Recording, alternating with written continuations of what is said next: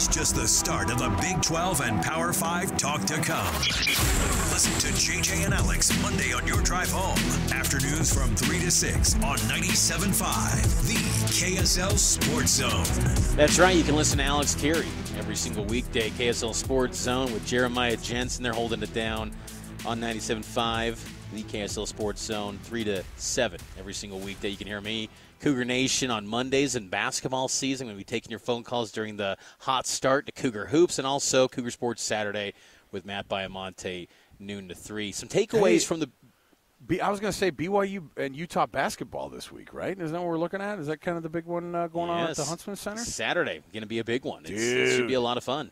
You know what that means?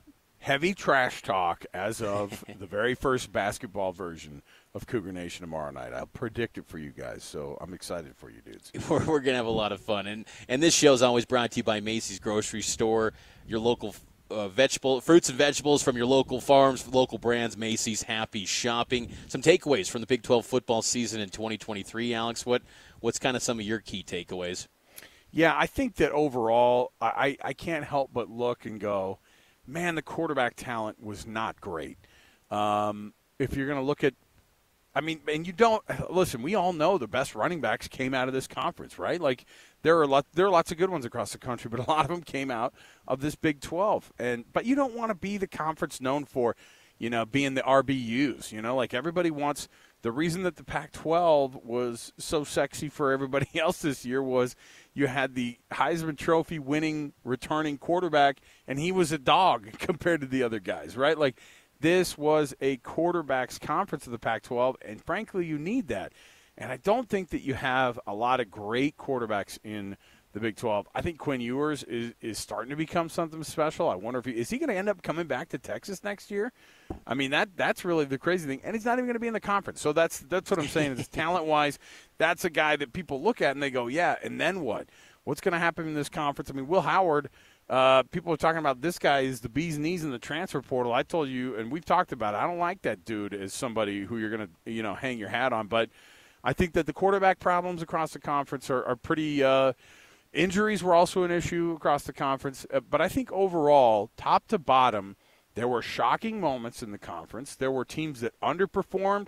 There were teams that we had no idea that they had the talent that they did, and they showed up to play. And the newcomers were kind of right along what newcomers do, Mitch, which is to underperform their first couple of years. It's not an easy thing to make that transition into Power 5 football. No question. And when you talk about the quarterbacks, I mean, there was no QBs from the programs that are going to continue in the Big 12 next year that had over 3,000 yards in the regular season. Alan Bowman exceeded that mark with the 13th game yesterday. But Donovan Smith, he was number 2 from Houston. You're looking at Donovan Smith as one of the best QBs in the nation? No. Right. It was a down year. I would probably say out of the returning programs in the league, Rocco Becht from Iowa State, who was the freshman of the year in the conference, he's probably maybe the big name, but still that doesn't kind of leaves me a little empty moving forward with the league.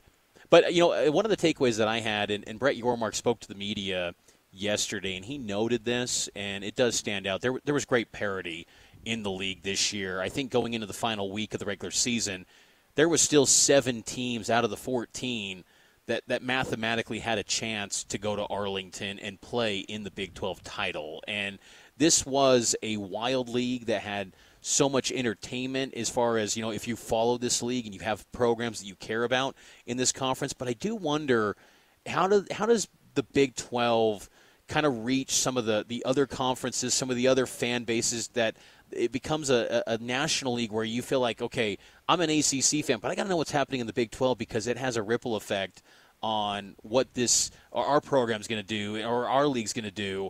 That's one of the challenges, and maybe the 12-team playoff helps those efforts. But, there was great parity in this conference, and it was a lot of fun because, let me tell you, every Sunday morning when we're putting together these power rankings, it was like, whoa, we are so off from last week because there was, the bottom half all won. It was a wild league this year in the Big 12 conference, but even though the projected winner ended up ultimately winning it. Yeah, and that's the part, too, that was a little disappointing is that, TCU, obviously, that's a storyline that you go, man, they go from being the national runner-up, right, in the college football Yeah. playoff to being what they were, which was, not even making a bowl game, right? And yet at the same time, BYU fans are like, yeah, they killed us down in Fort Worth, right? And so the week to week, you didn't know what you were going to get, which was, I think about that Oklahoma State loss by 6 touchdowns to UCF, and I go, oh, my goodness, what is this league even, right? Like, there's no version of that in other leagues, right? Like, or at least there hasn't been. Where is there a league where, the second or, imagine Alabama getting their one loss this year was by 6 touchdowns. There's no freaking way, right? And so that's the part where I think that a lot of folks look and they go, hey, what's going on in this league? Because you could say parity, but you could also say very inconsistent. Now, where they are consistent, I would say some of the talent, though, that you have on the defensive side of the football, like the guys that took on BYU sometimes, and this is all, we saw so many of these games from that perspective, right? But the trenches were just an awful place to live, man. Like there are some dogs in this conference. Those guys like attack you, man. Like, and so that's the part too where you go, all right, these guys compete with anybody when it comes to talent coming out of Texas, coming out of Oklahoma, coming out of even Florida, right? I mean, they know how to do it, and so from that sense, I think that the Big 12 is always going to be in pretty good shape because they're always going to be in the heart, recruiting-wise, in a place where they're going to be able to draw from some really, really good places that great talent comes from. One last thing before we get to break, I was thinking too, Yormark brought this up in his kind of season wrap-up. 88% capacity in the stadiums. That's been kind of the calling card of the Big 12 when you think about future media rights. And this league, the fan bases, they care. And I think that is something that you do have momentum building in and building on.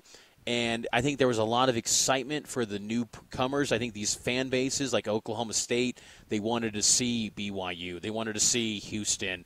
I think there was some excitement there. You hope that it continues in the future. But that was a good sign that, with so much change, that they were still showing up at the gate. And it's one of the great things about this conference going forward is that they do have passionate followings. The challenge is going to be, can you continue to grow it? And I think Yormark's the right guy to get that done, to continue to elevate the audience so this brand of the Big 12 kind of reaches new audiences. But we got to take a break, though. Hour number 2 coming up next. We'll get to the look ahead of the 16-team Big 12, the big storylines, the power rankings. It's going to be a lot of fun. So sit in. We're going to talk the Four Corners and the Big 12 next here on First and 12, and it's powered by KSL Sports.